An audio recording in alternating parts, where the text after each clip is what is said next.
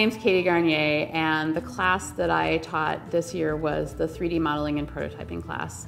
This class had two objectives. First, just to get them familiar with using 3D modeling software. The second objective was just to get them thinking about a design process where you start with an idea and you end up with a physical product.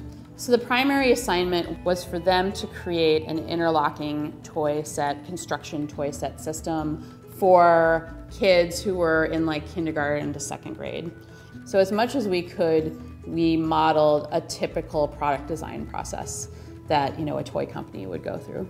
You start with a discovery period. You research the realm that you're working in. So in this case, it was toys. Safety was very much a concern for the age group that we're looking at. They had to research the safety guidelines.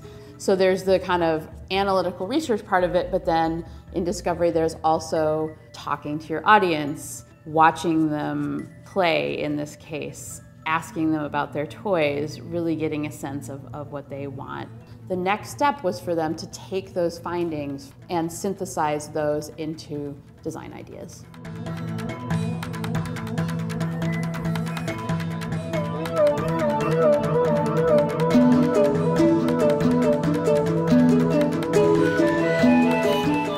And then they modeled those in the 3D programs, printed out prototypes. What we worked on first was their idea of how these pieces were going to fit together really going to work. This is a prototype, and it's not all the sides fit together that well.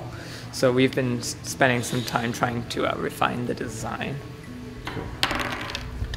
Here's a slightly updated version. You can't really see it, but we put in a little bit more space in between the interlocking sides. We wanted to see if that would help it stick together more easily.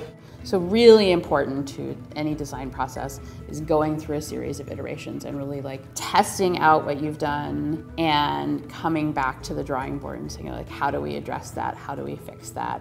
And then testing again. We went through a few iterations of these, but eventually we came up with this. Being able to, in a few hours, print out a prototype of something is immensely powerful. We can just realize a vision of something in a day or a few days or a week that like wasn't even possible a few years ago. I don't think we know yet where this is going.